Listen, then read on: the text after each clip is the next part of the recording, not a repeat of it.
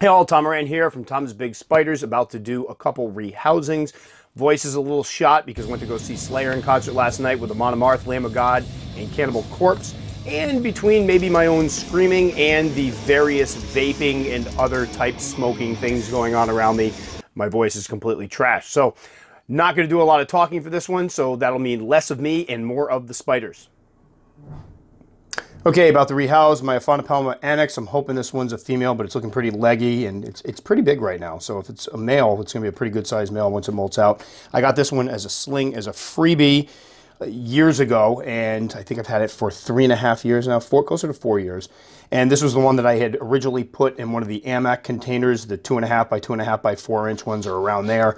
And basically what happened was it sat on the top, cowering, didn't dig, didn't burrow, and then I finally went and made a little furrow down the side, poured some water in, so I soaked the bottom layers, and it immediately burrowed. So this is something that is a sling, will burrow, and will appreciate some moisture. That seemed to bring the burrowing behavior out of it. It outgrew the burrowing behavior once it hit about 2.5, 3 inches or so, although it's still used a hide. Now it kind of sits out in the open. It just molted, and as you can see, it's probably pushing about 4 inches or so now, but just a stunning spider. It has the reddish hairs on the abdomen, and then kind of that tan carapace and the black legs. Just very, very striking spider. So we're going to go ahead and try to get this one out. It's been pretty, as I drop the cardboard,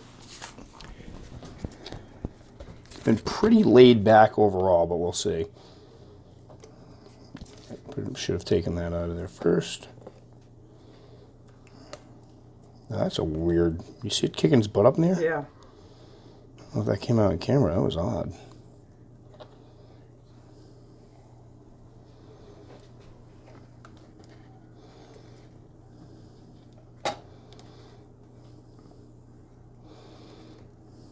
See if I can go ahead and just tease it off of this.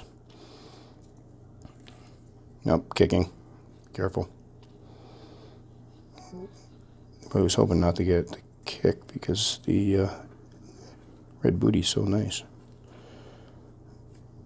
And we are using a new microphone with this. I have a lapel mic.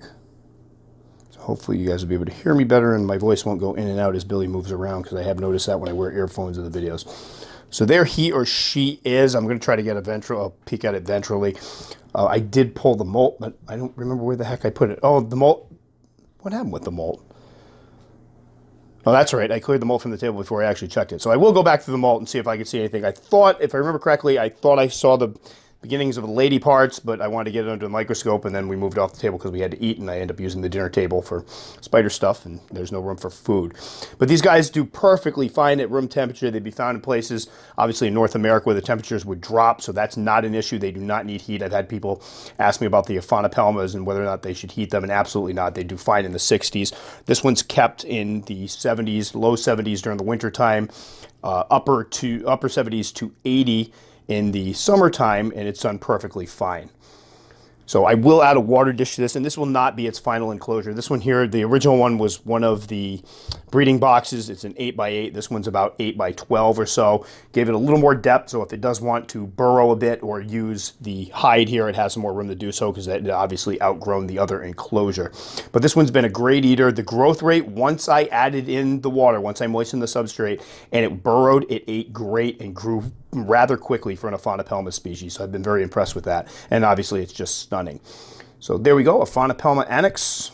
Anax, I don't know which way you say it. Gorgeous spider. I'm trying to think, did I miss anything on this one? We've been doing a lot of rehousings today, so I feel like I'm repeating myself.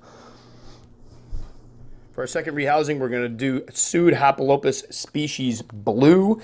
I got a couple of these. They were probably just under a ½ inch or so, and they've been rather unique. When I read about them, they were a species that were supposedly fossorial. I expected some burrowing, and I did get some burrowing. Originally, I had them in a dram bottle this size. I know because it's actually still labeled on the top. I actually just grabbed a random dram bottle and happened to be the one.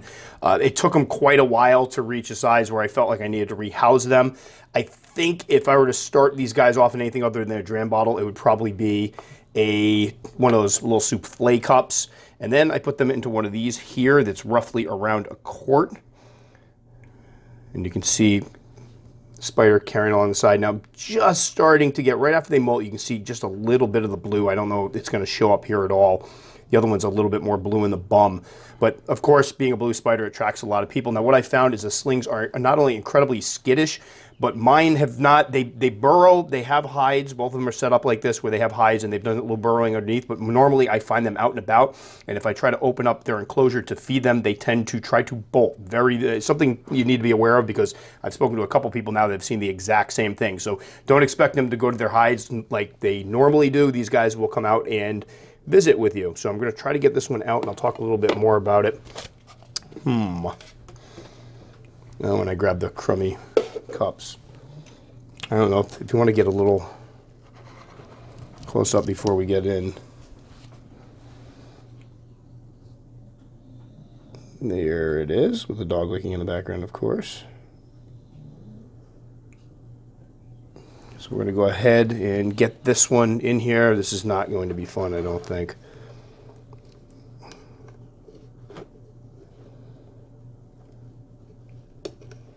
Nope, nope, nope, nope, nope, nope, nope, nope.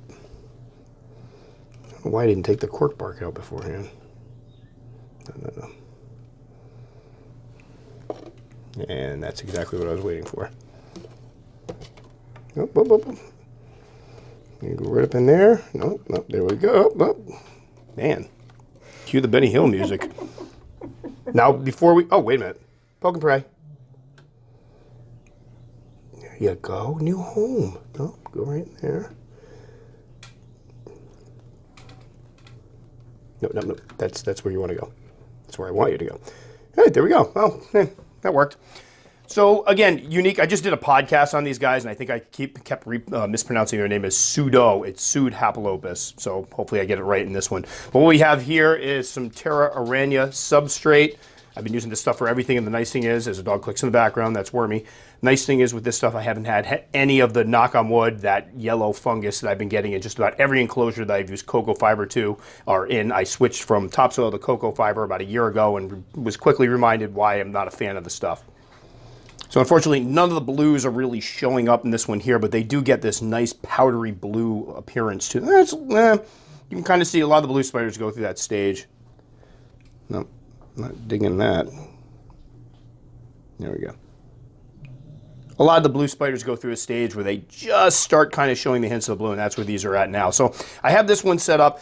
I may set the other one up and give it a little more height just because they seem to be hanging out and about, like up on the edges more than any of the other ones I keep, which is kind of odd. Usually you'd expect a fossorial species to be under the ground, stay in the burrow, but they're always up, perched right up in the corner in here, both of them, every time I come in the morning, and they don't really scramble once I come in and start turning on the lights or anything, which I find odd. And I've talked to a couple other people that have seen the same thing. So things you need to be concerned with is the fact that they are usually very skittish and can run and bolt. They are slow growing. Mine eat pretty well. They do tend to go into the burrows and seal themselves off when they're in pre-molt, so that's kind of a clue that they're going to be molting. But more often than not, they're out and about. And eating-wise, they eat very well right up to the point they're in pre-molt. Temperatures, as usual, are usually in the 70s, low 70s during the winter, mid to high 70s, sometimes 80, 82 in the summer, but right around there. So growth rate, I think I got these guys just about 2 years ago, and they've gone from less than half an inch to probably an inch and a quarter or so. So slower growth rate, but there we go. Gorgeous spiders. I do keep the substrate moist at all times. When I originally had them in here, I kept the bottom moist, and they did go burrow down to the bottom. When I put them into this one here, they basically adapted to the hide, went under here, but as you can see, not a lot of burrowing. That's just basically where I had originally made a starter burrow with my fingers. So there was no burrowing there whatsoever. The other one, same thing. Made a little hide in here. Last time she molted, she went in here, kind of closed up the top, and then came out when she was ready to eat. But there we go. Pseudhapalopus species blue. Really cool spiders. I've had a couple people tell me they've been picking these guys up because, again, anything with the word blue in the title gets people's interest, especially in the tarantula hobby. So hopefully this will help some people set them up. Obviously, we have a ways to go before they're juveniles or adults, but I will do updates as we go along to show if I've seen any changes in behavior, or if the one that I set up, I'm not going to set up arboreally, but I'm going to give it a little extra height, see if that stimulates any weird behaviors there. All right, hope you guys enjoyed that. Again, two really cool species, and the anax in particular, a lot of things you read says that they need to be kept dry. That's not the case I found with the sling. If you really want to get some of that burrowing, healthy burrowing behavior, you want to moisten down the lower levels of substrate.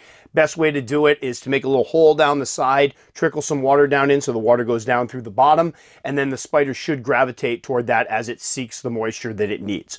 So that'll do it for this one. Again, if you've never seen any of my videos before, I usually place them around in here.